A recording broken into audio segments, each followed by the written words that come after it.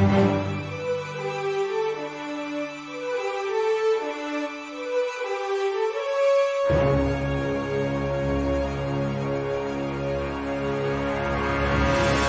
morning, everybody, and welcome to Wake Up Missoula. I am your host, Scott Rev. I'm here to usher you into the day, the week, and talk a little bit about this and a little bit about that, talking about local events, some national events, some things happening in the world today, and also what's happening within our city government. But just kind of a precursor, the city government, they met this week, but they didn't talk about too much stuff. No regular committee meetings. They did have a public works committee meeting. I'll have that review a little bit later, but it's going to be a brief review what the city's been up to. But in terms of what's happening in the world today, one of the bigger things is that big tech keeps on getting bigger, and Microsoft is eyeing the multi-billion-dollar gaming company Blizzard. What has known for World of Warcraft, the biggest online video game ever, and Candy Crush, which is arguably one of the most downloaded mobile games of everybody's iPhones and smartphones. The company plans to follow the right to an equal opportunity workplace and having Blizzard reach a settlement of $18 million for cases of sexual misconduct in the last couple of years. I believe it was like that last November when they had the settlement, but I guess that money that they spent on this kind of put them under in a way, so they're looking to sell their group. But gaming and sexism are very hand in hand, unfortunately. And with that comes transitional pains from the acquisition of Blizzard by Microsoft of a $68.7 billion ticket price. The many motives of Facebook's name change to Metaverse and their attempts to rewrite the future of gaming. Microsoft will be able to reach mainstream of casual gamers through this acquisition. Besides the company as a whole, which Blizzard is not the top dog, more like a wounded puppy looking for the first big tech to take pity on the dog that bites the hand that's feed, or the puppy's teeth. My gamer friends kind of helped me write the last one. It's not that good, but it's of course this Thursday there was a speech by President Joe Biden, kind of like sums up the year he's been in office. Of course, during last year we saw a major rollout of vaccines for the public, and then the kids, followed by a tumultuous end in Americans' involvement in Afghanistan, followed by so many rollbacks on the House and Senate in terms of the Build Back Better, which fails as soon as Congress lost leverage for the infrastructure and, of course, the PRO Act. And so, like many places, the PRO Act is something that I'll talk a little bit in a second, but one of the major things that happened in the last year were a lot of those strikes that kind of kicked off in October of 2021, like John Deere, Frito-Lay's, Kellogg strike. I've seen many employees get better deals on how many of them got started. I mean, I'm talking about the two-tier wage system, which basically pits white-collar workers against blue-collar workers. Think kind of like Michael Scott from The Office versus The Warehouse in a basketball game. That's kind of like the whole concept of white-collar versus blue-collar. A lot of the people working in the warehouse kind of get the short shaft, while the people in the office get to screw around all the time. Anyways, most strikes end in the most basic deals. John Deere saw the best deal with rejection of the first to settle, meaning the current jobs, to have better job security. Frito-Lay's got rid of what's called a suicide shift, and what those are is imagine that you're working 12-hour days, then you get off work for only 8 hours, only to come back to go to work again for another 12 hours. So they got their suicide shifts along with making people work on Sundays. And of course, Kellogg was one of the last places to get a deal. They had a couple deals with the company and the union workers kind of fall through for the last couple times, to the point where they said, like, hey, you know what? We're gonna hire new workers now. You know, you guys stay on strike. But unfortunately, the news and the world and the nation kind of got word of this, and there was a lot of fake applications online of fake internet trolls applying and crashing the application process, and then eventually they reached a settlement and a deal to give them what they wanted. Of course, and in the true sense of deals, you know, no party is ever truly happy unless both parties are not happy. So many reasons for the folks who went on strike were very simple. Less workers and a higher turnover rate resulted in the overworked and overstressed workers who have no option staying in outfits that would either fire them for not clocking in or on time, or creating a series of permanent positions that would supplement the business in a stronger base. And we're going back to the PRO Act, something that was going to be part of the Build Back Better. A lot of things were part of the Build Back Better that were just like, oh, we'll put a committee on that. Oh, we'll have another committee on that. The PRO Act was basically gaslit out of the public view, and it would have made it easier to create unions and fine union busters and businesses from interfering with organizing groups. I'm just very upset that something like this makes sense is ignored because it's not world-saving legislature. It is just kind of like grassroots legislature. So, speaking of world-saving, President Joe Biden promised U.S. actions in Ukraine if they had any form of border-breaking aggression. Being sarcastic on this, but Joe Biden has since tried to walk back the following statement. I think what you're going to see is that Russia will be held accountable if it invades, and it depends on what it does. It's one thing if it's a minor incursion, and then we end up having a fight about what to do and not do. No major war has broken out among the two nuclear-capable countries in the last, I don't know, 70 years plus. Both sides have used places like Vietnam, Korea, and the latest Afghanistan to set up pawns and some kind of strategic outpost for a lot of military actions and rule and stuff like that. But after those statements, Biden has walked back and promised sanctions and economic pressure on Russia if they take further actions against Ukraine. In terms of how the U.S. as a whole is handling the situation, I believe it's the old sit tight method. All right, moving on. Let's talk about Big City, Missoula. It looks like Mullen Road is going to be adding an extra lane, totaling 3 lanes, and add the Mary Jane Boulevard to the new site of construction in Missoula. The project also is covered by the federal grant build through the construction easement. Won't cost the county anything, as the project also benefits the property owner. So the city and the county are doing rounds of federal grants and phasing to cover most of the costs of the new infrastructure with the expansion of the water system and having a city annex component to the new development. Whenever there's any kind of sewer, water, anything like that, there's always a prelude to annexation in terms of those forms, unless the group, the homeowners, the neighborhood area have an agreement to say no against that. But then again, you'd probably lose any kind of deal on being able to hook up to the city's water infrastructure. So far, this is only about the road, but this is also part of the 54 acres of the property, which will be sudden change to the Missoula area via the Missoula Build Project, which stands for Better Utilizing Investments to Leverage Development.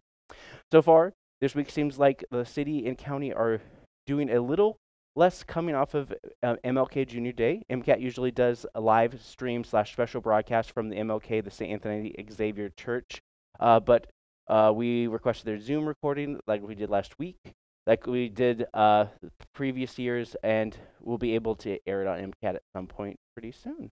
So let's talk about one more thing that's that kind of caught my eye just this morning, and this is a article by Martin Kidson from the Missoula Current. This is Missoula Redevelopment Agency to fund engineering work for the Northside Housing Project. So part of this is that they're working through WGM Group, and the WGM Group is a contractor developer that works with the city of Missoula and MRA.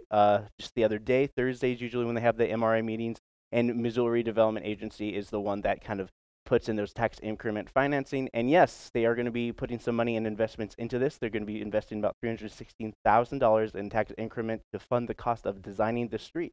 And so part of this is to leverage WGM Group to be like, hey, you build this for us, and we'll give you a tax break for the things that you help develop. So boom, this is kind of what they're doing with it, to upwards of $316,000.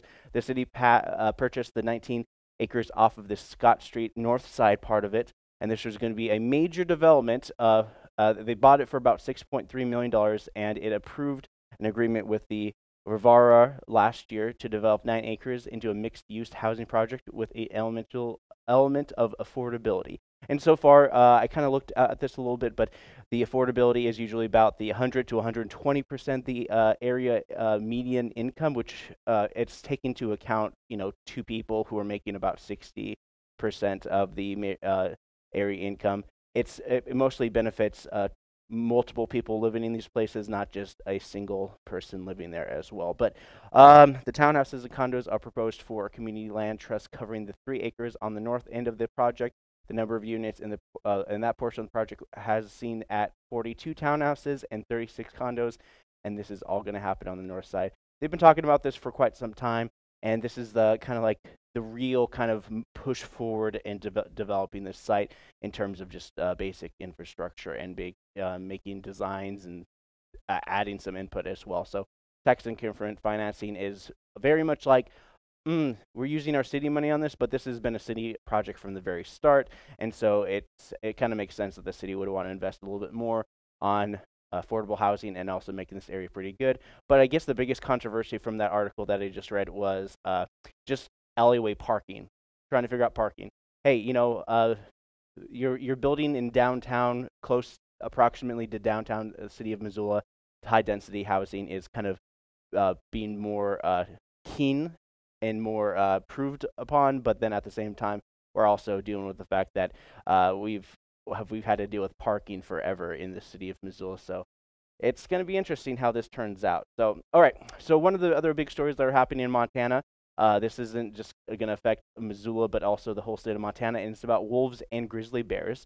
And just the last couple years, we've seen just a lot of just kind of like throw caution to the wind, and Montana just being like, oh, you know what? Why we'll just let people do as many, like kill as many of the formerly endangered species here in the state of Montana. And so far, Montana trappers are allowed to trap up to 10 wolves each. So each trapper can do up to 10 wolves, and those shot and killed number in the 20s. The season is slated to end in March, but some of these organizations in the Yellowstone area have voiced concern about their livelihoods. A lot of them do those kind of like nature hikes and be like, oh, wolf spotting, and also photography and stuff like that. So they want to. So they've been seeing a lot of businesses, a lot of people come to tour and see these animals, but with this kind of like abundance of hunting happening in the state of Montana, people are definitely worried that 94 of the wolves living in the Yellowstone area will be threatened by this. So since 2011, wolves have been delisted and have been closely monitored to keep numbers, with policy limited at about 5 wolves per person for districts 313 and 316, which was near northern Yellowstone. But when Gianforte became governor, kind of let those people do whatever, and here we are. Trapping is crazy. It's crazy efficient. I mean, we've seen a lot of trends and a lot of wolves being trapped. Wolves are not something most people want to eat, but hunt for trophies and pelts.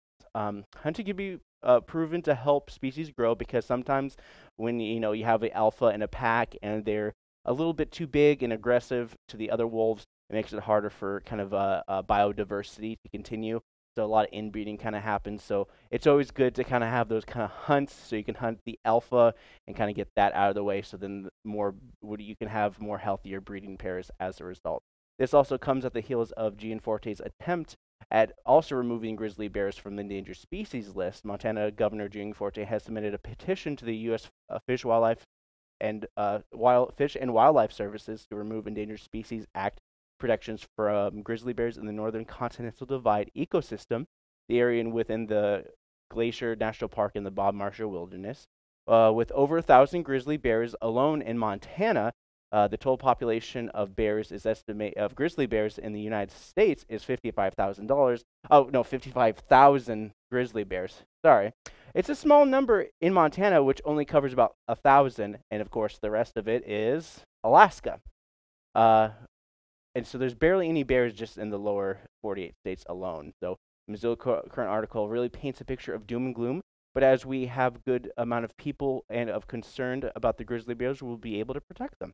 Also, grizzly bears are dangerous and have been known to hunt humans. Black bears rarely attack and are like, I'm starving, let's eat. Grizzly bears will stare you down and really consider eating you. It's like, I'm bored, I'll eat that human. Managing bears is very difficult, and a lot of times Montana Fish Wildlife Park would just as well euthanize the bear if it gets too close to humans too many times.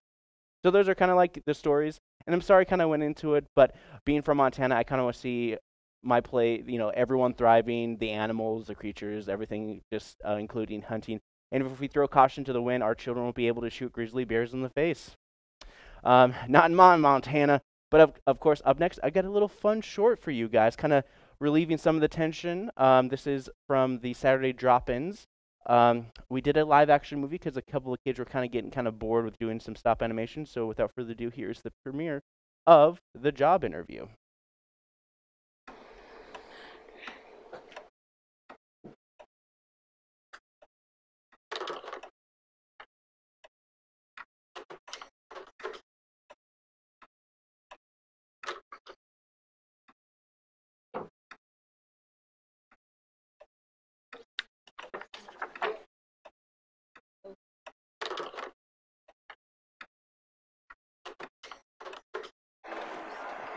Has anybody, hi coworker, has anybody called yet for an interview? I don't know. I did pick up the phone. Okay. Well, tell me if anybody comes. Okay.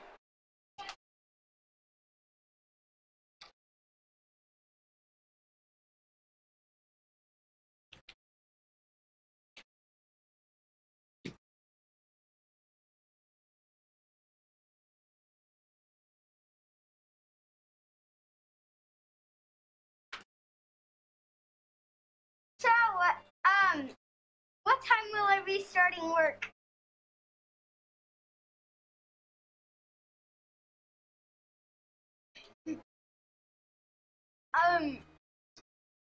What will I be doing? You'll be doing it.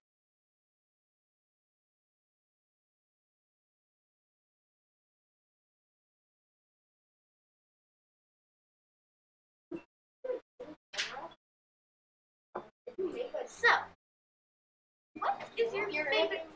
Your interview is here. I know. So, what are your upsides and what are your downsides? So, like, I work like a place for it was about 2 years ago. They fired me. I was like flirting with one of their workers. I just need. What about making all your workers girls? That's not going to be possible because I need some boy workers, but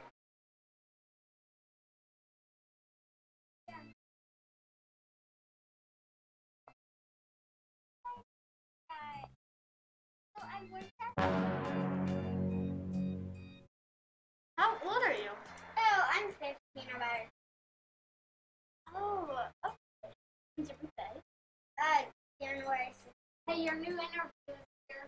Okay, can you just stand behind me? Yeah. Thank you. Yeah. Hello. Yo. Nice to meet you. Nice to meet you too. So, Lee, how old are you? I am 21. Right, 21. So, what are your upsides? Well, my downside is that I fell and broke my leg when I was 3.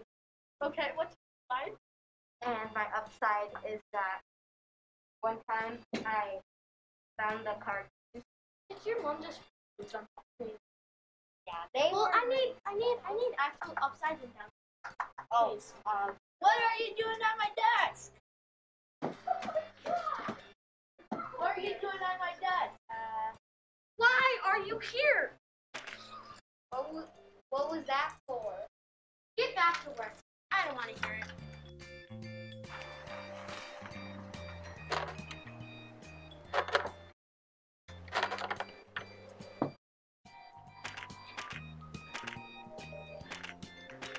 What are you doing? I'm just following your lead. I like the fire.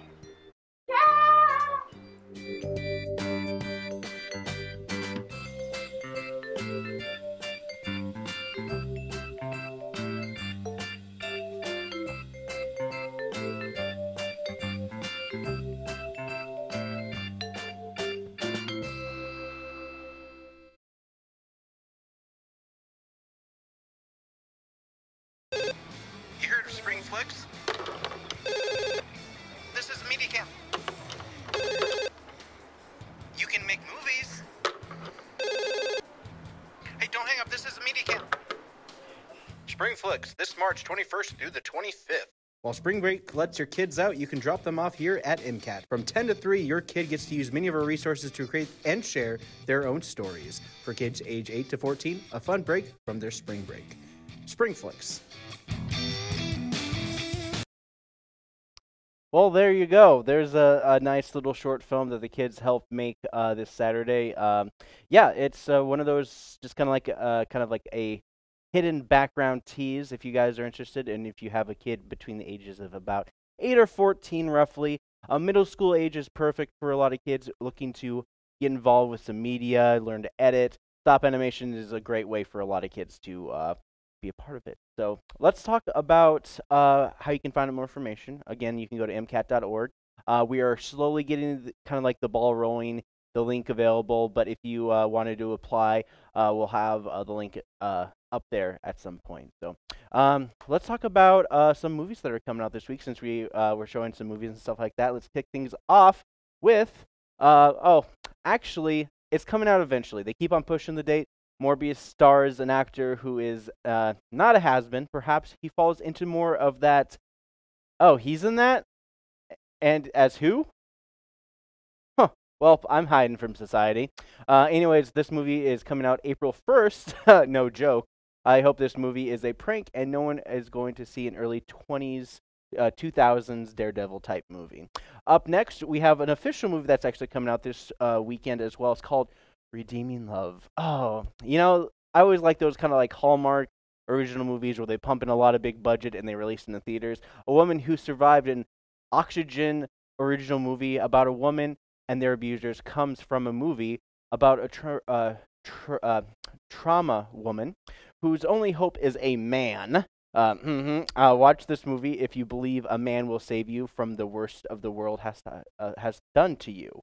Anyways, I think there is something to do with Montana or cowboys using their rugged charm to set that woman straight for having a tragic backstory. Up next, we have The King's Daughter. Something about finding love, about social status in the Victoria times where most people in nobility were sleeping around while trying to act properly. Anyways, King Louis the 14th will use his illegitimate daughter to get the key to immortality. So like a fantasy with a father realizing that being a dad is better than being an immortal, kind of like Shang-Chi. Finding her individuality while at the same time dealing with the real white woman issues like talking to a mermaid and saving that mermaid, thus saving herself. This movie is basically made for 5-year-old girls, so enjoy. Dads out there who can't connect with their daughters. Anyways, up next we have War Hunt. Here's a bunch of movies that are coming out this weekend as well, but no one's probably going to see in theaters. A tale of old men getting their last raid only to get betrayed, survive at great costs, and go against the indiscernible odds with a Game of Thrones or whatever, this 1945 war movie, but like the 90s Crow movie. Then we got The Tiger Rising. Talking tiger and kids having an adventure. Count me in. Dennis Quaid movies of late have been like, here's a family drama with an uplifting ending. Check. So like one of those Tiger King tigers got away and this family looks after this tiger and stuff happens. Moving to the last. Finally, we got The Laureate. From those, I think Lori, our program director, would love this one. From the kind of movies that people tell you to see, but you're unsure what they even said. The Laureate. Laureate. So a couple takes a sex babysitter and lives in a cottage. So to not polite society, 1902 British society together, writers be whack. So it's one of those kind of repressed British movies. So you can enjoy it. It's wonderful. It's great. It's international, but it's still English. So anyways, there's the movies that are coming out this weekend. Up next, I have a movie that I redubbed for you guys from the 1971 movie, Isle of the Snake People. Here's the weird beginning. Wow, these dolls are so realistic. Why am I saying that out loud? I wonder who's listening. Hello? Hello? Alright, anyways, there's nobody around. Alright, just lay back. Alright. The voice actor is getting uncomfortable in the situation. I need a hero. Cue Colonel Sanders. No one expects Colonel Sanders, but I did expect this to happen. I heard you say hello. Oh, thank God. Don't be thanking him anytime soon. I see you with that lady there. This is not appropriate. Get out of here. Yeah. I'm old, but I'm tough. I'm whiskey strong. Now you got some explaining to do. You're guilty. Oh, please, it's not what you look like. It's, it looks like an awful lot like you're trying to seduce a doll or a woman or dead thing or Lady Frankenstein of some sort. I got it on the dark web. Get over it. You might be able to pay for a good woman. But how much does it cost a good night's sleep after all? Yeah. What price have you made on your soul? Bet it was 99 cents. Well, you just can call me the Repo Man.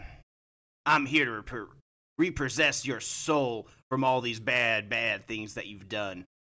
And all sorts of other things, too, I can see in your eyes. Miss Munster, come on in. She's on sabbatical, so be nice to her.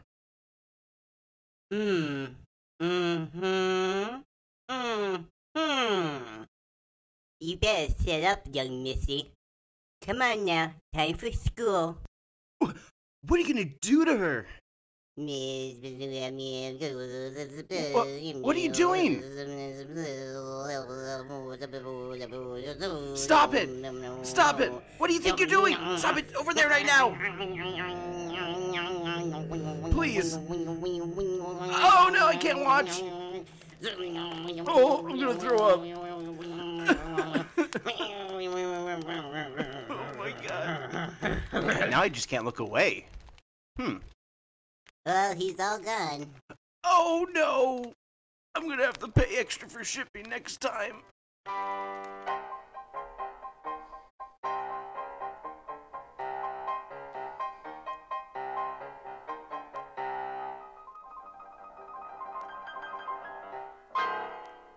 You know, sometimes I like to do a blind Dubbin Stuff, and that's what you get. Up next, we're going to talk about some city council stuff. And there was no city council on Monday, but they did have a committee meeting this week, Public Works, and they got to improve the right-of-way easement. Not too much going on there. Expect some construction on Eaton Street from 7th to 13th Street. So, like, sidewalks. Oh, actually, that's my street. I usually go on Eaton Street quite a bit, but anyways, it looks like quite the project because this area is severely lacking sidewalk infrastructure. This is going to be a $760,000 project for the 6 blocks behind my housing development. What a price to pay. Up next, we have some events. Not really much going on in our city council this week, but let's talk about some of the things that are happening within the community of Missoula. So if you're interested in doing anything here at the library, let me just break it down for you. You got Tiny Tales and Story Time starting at around 10:30 a.m. this morning. It's a great way for kids to learn to do some reading, pick up some of their own books, and also have special guests, finger plays, puppet shows, music kind of things. It all varies depending upon the day, but they usually do this on Fridays and Saturdays at 10:30 a.m. in the program room on the 2nd floor or the art room on the 2nd floor as well. So there's a lot of great opportunities for that. If you're interested in doing some kind of like mothers kind of hang out and do some stitching, yarns, or anything like that, or heck, even watercolor, there's a noon classes that happen weekly every Friday at noon on the 4th floor, usually in the large conference room. Teen Writers Group, they've been meeting digitally, but they also have Teen Writers Group at 3:30 in the afternoon for teenagers looking to improve their writing skills. This is geared for teenagers age about 14 to about 19 and just want to improve their literary skills. And also, if you're interested in learning more about Adobe Premiere and Adobe Photoshop, we usually do these classes here at MCAT. I believe our instructor that usually does it on Fridays is out sick with COVID, so get well soon. But we can schedule an appointment for people upcoming for the next couple of weeks as well, and you can get in contact with us at 542-6228, otherwise known as 542-MCAT, but also is a great resource for people as well by logging on to mcat.org. Basic Food Handler Safety and Sanitation, Lifelong Learning Center. Have you ever wanted to work in a restaurant or just gain new kitchen skills? This is fun, interactive classes. This is a class to kind of learn what it's like to be kind of like work at a restaurant. You have speakers from local restaurants, have options of getting your food handler certification from NRAEF ServSafe program, and we'll learn the ins and outs of food preparation and sanitation. This is actually a good step for a lot of people who want to take a class, who work in the restaurant business and stuff like that. It's just like, you know what, this is good, some good training. I want to take the next step, maybe be a manager or anything like this. More classes you can take, and this is one of those kind of classes that they offer as well, as long as many other lifelong learning type classes, GED, prep, and all that stuff as well. So there's just a lot of great stuff with Lifelong Learning Center. It's kind of like you pay per class rather than, you're paying for outright the whole college, and they have a lot of certification there as well. So usually I like to talk a little bit about the Lifelong Learning Center every show, but this is just something that it's a great way for continuing education for adults to pick up some new skills and new certificates. Martin Luther King Jr. inspired activities at Family First Learning Lab. This is at here at the library starting at 10 a.m. for Spectrum Discovery Center. And also Families First Learning Lab as well starts at 10 a.m. And this is MLK Junior Inspired Activities. We'll also have MLK Junior Inspired Activity kits to take home all week. And the Families First Learning Lab classroom will be filled with pictures and quotes from the man himself. Richie Reinhold performs at Senspoon Winery. So if you're interested in doing some performances on a Friday night tonight, Richie Reinhold performs at Senspoon Winery tonight. Painting with a Twist, if you're interested in doing some painting and enjoying some wine and hanging out, Painting with a Twist has that. Dead Men's Cell, phone by Sarah Rule. It's going to be at the Zach. Live music, Josh Farmer. I always like to give him a shout out. He's going to be at Stave and Hoop. He's going to play some live music at the old Stave and Hoop. The Workers and Wild Prairie Smoke is going to be at the Union Club. And Union Club, they usually have jam bands where people can dance to and hang out and all that stuff. All right, if you're interested in some of the farmers market during the winter time, the winter market happens at the mall from 9 to 1 p.m. And everyone's favorite farmers market's coming back. The Orchard Home Farmer Market is kicking off tomorrow morning at 9 a.m. And it's going to be at Orchard Homes Country Life Club. And you can't miss it. It's just off of 3rd Street. Wildlife Tracks and Signs, Swan Valley Connections. If you're interested in learning how to read tracks and to sign to determine the movements and behaviors of animals in the Swan Valley and beyond, they'll start an informal lecture and overviews of techniques before class. The day of the field trip, they'll be spent putting these techniques into practice and will educate director Sarah Lamer, who is certified through Cyber Tracker North America. So that's just some of the things that are happening Saturday morning, but also MCAT tour and training is happening as well. If you're interested in taking out equipment, we have DSLR cameras, we have video cameras, all sorts of great way for people to kind of get started with videography. We also provide a studio for people to rent out, as well as 2 podcast rooms. And so this is a orientation to kind of get just kind of oriented and kind of idea of about how to be a part of our television community. New exhibit, grand opening, Life on the Edge is going to be featured at Spectrum Discovery Center here in the library, starting at 10 a.m. tomorrow. Intersections Art exhibit at Radius Gallery is going to be at 11 a.m. at the Radius Gallery on Saturday. But also, MCAT is coming back for our Saturday drop-ins, MCAT at Missoula Public Library. You can join us from 1 to 3 p.m. for kids age 8 to about 14. It's a great way for kids to do some movie making and stop animation as well. If you're interested in doing some other things with the Life Learning Center, they also have some great cooking classes, and this one is cake decorating basics starting at 2:30 tomorrow afternoon. Big jump from 2. So we're going to jump over to the late night events. You got Leftover Salmon is going to be at the Wilma. It's going to be some bluegrass music. And one of the big events that are happening this weekend and beyond is Gilligan's Island, the musical. Enjoy some fun, family-friendly stage musical based on the 1960s TV show Gilligan's Island. Crafted by Sherwood Schwartz, this plot is filled with wacky slapstick humor, foiled attempts at being rescued, and the familiar castaways. MCT has been doing shows that have been uplifting and to help forget about the times we're in, and some fun shows with session. Nightly shows during the week are 7:30 p.m. and matinees at 2 p.m. with a Sunday early evening show at 6:30 p.m. So most of the shows at 7:30 p.m. with the 2 p.m. matinees, and then Sunday have the earlier night. All right, Dead Man's Cell Phone by Sarah Rule will be at the Zach again, so she's going to be playing on Friday night, but if you missed it, you can check her out on Saturday night. Karaoke at the Bowling Alley and DJ Club Music at the Badlander.